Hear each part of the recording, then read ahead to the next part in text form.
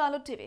భాజపా రాష్ట్ర అధ్యక్షుడి మార్పుపై చాలా కాలంగా వార్తలు వినిపిస్తున్నాయి. తాజాగా మున్సిపల్ ఎన్నికలు కూడా ముగియడంతో మరోసారి దీనిపై చర్చ మళ్లీ మొదలైనట్టు తెలుస్తోంది. అయితే ప్రస్తుత అధ్యక్షుడిగా ఉన్న లక్ష్మణ్ ని మరోసారి కొనసాగిస్తారనే అభిప్రాయం వ్యక్తమైంది. తన స్థానాన్ని నిలుపుకునేందుకు జాతీయ స్థాయిలో ఆయన గట్టి ప్రయత్నాలు చేశారనే కథనాలు కూడా వినిపించాయి. మున్సిపల్ ఎన్నికల ఫలితాల తర్వాత లక్ష్మణ్ కొనసాగింపు అనుమానమే అనే అభిప్రాయం కొందరిలో వ్యక్తమవుతోంది. ప్రస్తుతం ఢిల్లీ అసెంబ్లీ ఎన్నికలు జరుగుతున్నాయి. అవి పూర్తి కాగానే రాష్ట్రాల్లో కొత్త అధ్యక్షులు ఎంపిక ప్రక్రియ ప్రారంభమవుతుందని సమాచారం.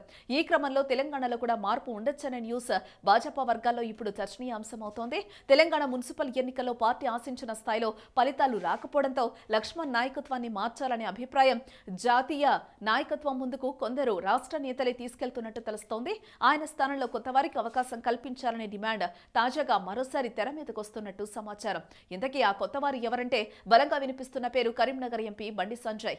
ఈయనతో పాటు మురళీధర్ రావు, జితేందర్ రెడ్డి, డీకే అరుణ లాంటి కొంతమంది ఆశావహుల పేర్లు కూడా ఈ జాబితాలో ఉన్నాయి. అయితే సంఘ్ పెద్దల ఆశీస్సులు సంజయ్ కి ఉన్నాయని, ఆయన పేరును ఇదివరకే వారు పార్టీకి సూచించినట్టుగా కూడా ఆ మధ్య కథనాలు వినిపించాయి. అధ్యక్షుడి మార్పు విషయమై లక్ష్మణ్ దగ్గర ప్రశ్నిస్తే మాత్రం అంతా అధిష్టానము అభిష్టం మేరకే నిర్ణయాలు ఉంటాయంటూ దాటిస్తున్నారు. లక్ష్మణ్ కొనసాగింపు కష్టమనే చర్చ తెర మీదకి రావటం వెనుక మరో కారణం కూడా ఉందని అంటున్నారు. గడిచిన 17 నెలల్లో భాజపా అధ్యక్షుడిగా ఉంటూ వచ్చిన వారంతా హైదరాబాద్ కి చెందిన నాయకులు మాత్రమే ఉన్నారు. దీంతో తెలంగాణలో పార్టీ విస్తరణ జరగలేదనే అభిప్రాయం జాతీయ నాయకత్వానికి ఉందని తెలుస్తోంది. ఈసారి హైదరాబాద్ కి చెందని నాయకుడికి బాధ్యతలు ఇస్తే పరిస్థితి మారొచ్చు అనేది వారి నిర్ణయంగా ఉంటుందని అంటున్నారు. ఈ కోవలోనే కొన్ని పేర్లు వినిపిస్తున్నాయి. మరి అవకాశం ఎవరికి దక్కుతుందో చూడాలి.